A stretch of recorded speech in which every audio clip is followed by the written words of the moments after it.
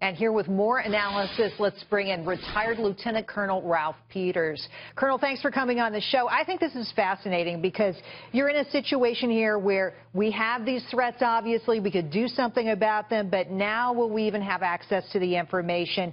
Do you believe Apple should comply with this court order? Well, 100%. I mean, like Hillary Clinton, Apple cannot be above the law. And I am revolted by Tim Cook's pretense at an ethical stance on all this. He's protecting the American people. No.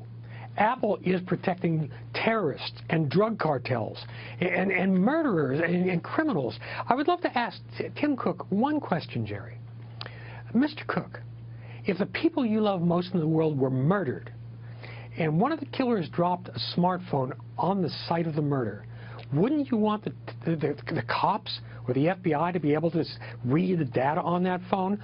I mean, this idea that he's protecting the American people is nonsense. He's protecting Apple's brand, and Apple is selling products to some very, very bad people around the world.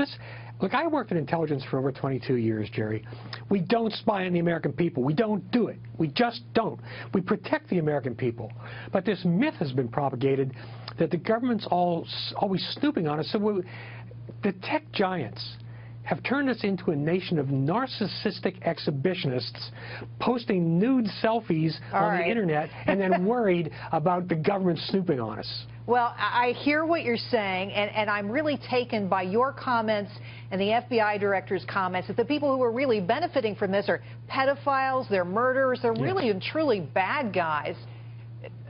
I don't really understand why these companies, Apple now getting support from Microsoft, why are they being so defiant in the face of this government effort to unlock one cell phone, just one cell phone? Well, because secrecy sells. And this is for Apple, this is about branding.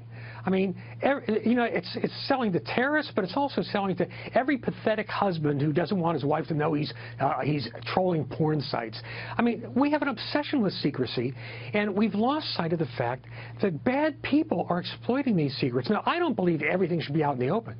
But I do think that Congress is eventually going to have to come to terms with this, and we're going to need some sort of licensing form because we simply cannot allow terrorists and drug cartel leaders and mafiosi to use this secrecy against us. And as Director Comey pointed out, and you alluded to, down the road, there's going to be a terrible incident, and people are going to cry intelligence failure. We are hamstringing our intelligence system and preventing our intelligence personnel, who are real professionals, patriots, from protecting Americans. Tim Cook is not protecting Americans. Tim Cook is protecting Apple. Well, you make a good point, but as I said, all of Silicon Valley seems to be lined up against the FBI here. Yeah. And ISIS, just let me mention quickly here, and I want to hear what you have to say about it, direct threats against Mark Zuckerberg, Jack Dorsey, leaders of the tech community. Isn't it ironic that those people are being threatened, and yet they don't want to do what they can to help fight the fight? It's about business, and it's certainly ironic. And hypocrisy, thy name is Silicon Valley. Because while they spin this myth about the government snooping on us all, in fact, who are the great data collectors on Americans? Google. I served in the military for almost 22 years in military intelligence. The government has all my military records. Google knows more about me than the federal government does.